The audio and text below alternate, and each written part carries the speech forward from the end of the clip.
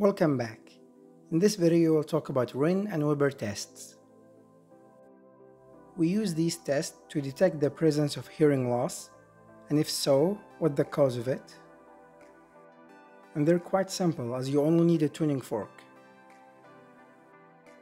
For Rin test, you simply vibrate the fork, place the end of the tuning fork on the patient's mastoid bone.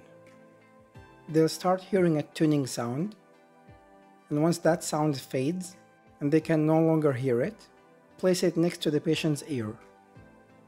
They will again start hearing a tuning sound, and you can stop the test once they stop hearing this sound. So by vibrating the tuning fork once, you can measure both ear and mastoid bone conductiveness. We'll look at the interpretation of the results in a second. But now let's see how to do the Weber test.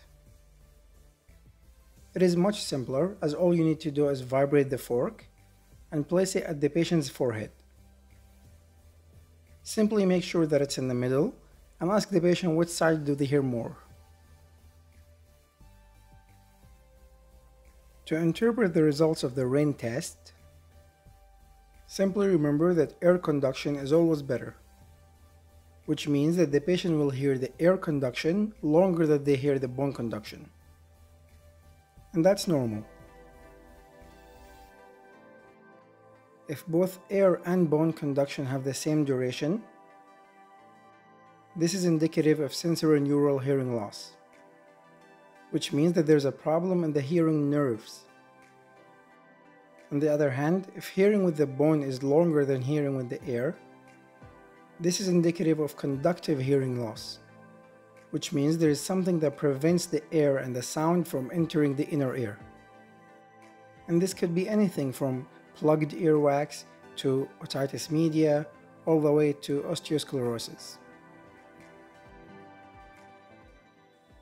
For Weber test, the patient should hear the same sound on both sides, but if it's louder on one side, this is indicative of conductive hearing loss in that side.